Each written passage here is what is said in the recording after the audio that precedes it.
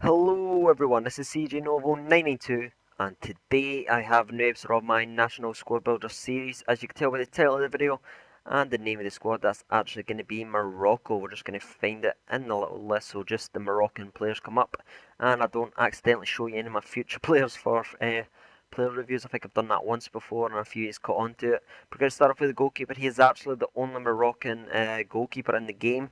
So it's kind of forced at him, but as you can see, only cost 200 coins. But he is really surprisingly good. I really enjoyed playing with this. Do some nice saves. The right back, however, is kind of just blah. He's the only right back in the game as well. He's not got nothing really great. He's kind of slow and sluggish. But probably two of my favourite players in the entire squad is definitely going to be the next two. It's two centre backs. Unbelievable, these two. They're slide tackles. I don't know what it is about them. They just seem to get to every single ball. They're tackling so clean. They never give away penalties or stupid fouls or anything. None of them's been booked in any of the 10 games, and you know me, I love to slide about things like that. I'm very aggressive when I play. We're moving on our left back now. He does play for Celtic. He's got 82 pace. He's really good. He's 100 times better than the right back. He's so fast and he's so strong. And he's actually really good at going forward as well and whipping the balls in for crosses into the back post, things like that. Our right mid is actually a 5-star skiller. He's got I think that's 85 pace. Yes, it is. Video is kind of rendering, so I can't always see some of the stats actually come up. But he is 5-star skills, and I really enjoy playing with him. It's a really skillful squad. I absolutely love playing with the squad actually. Our first centre mid, and the only name I can pronounce so far, is Belhander. I did have him in one of my team of years, one of my hybrid squads a long time ago, along with the next man I'm going to show up. But he's got good passing, dribbling, things like that. He's also got high defensive work rate, so that was really great take because he just stays back and he's really quick, so he can help the defence out as well. The other man, it was in my hybrid a long time ago. If you can remember these two being in my squad, you'll know that you're a long time subscriber. It was like a month or two ago, month and a half ago, I should say.